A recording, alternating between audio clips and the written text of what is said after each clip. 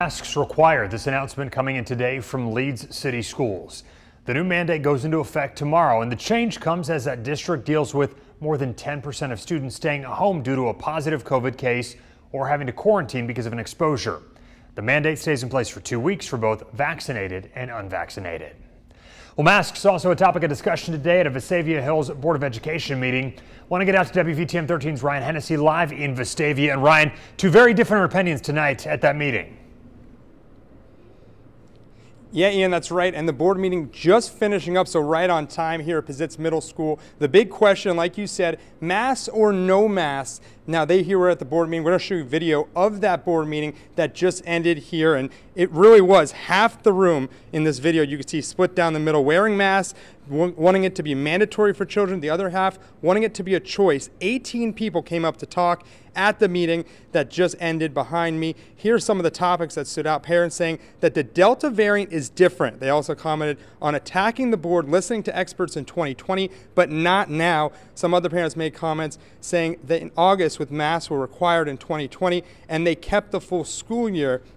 On the other side, though, un-American is what they said if they have children wearing masks. And some of the board, they don't need to change, but they need to influence the students and encourage them by putting up signs and making video for kids. We spoke to some parents on their opinions.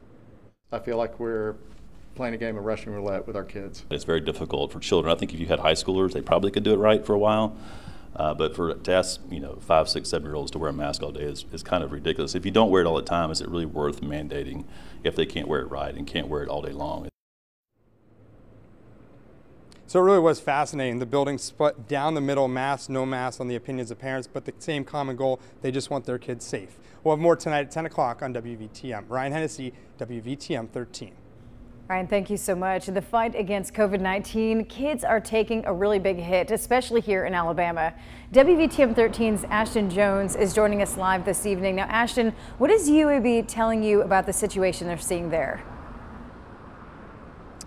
Well, Brittany, Alabama is now top of the list for child hospitalizations due to COVID-19. That's a really scary position for us to be in. I spoke with a doctor at UAB earlier today, and he tells me that right now it's all about protecting our children. Alabama is #1 in the country in the rate of pediatric hospitalizations due to COVID. Dr. David Kimberlin, co-director of UAB and Children's of Alabama's Division of Pediatric Infectious Diseases, explains there's a misconception COVID isn't as bad in children.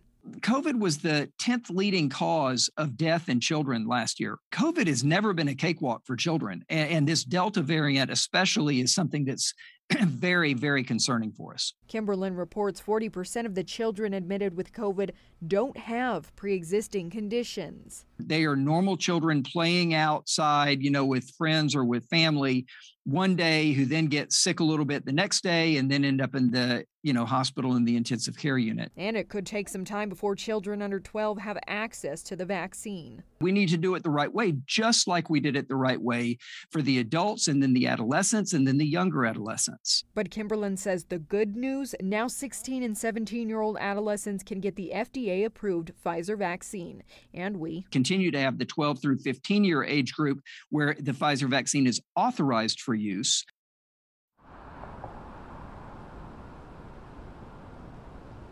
Dr. Kimberlin says if your kid is under 12 years old, don't try to get them the vaccine.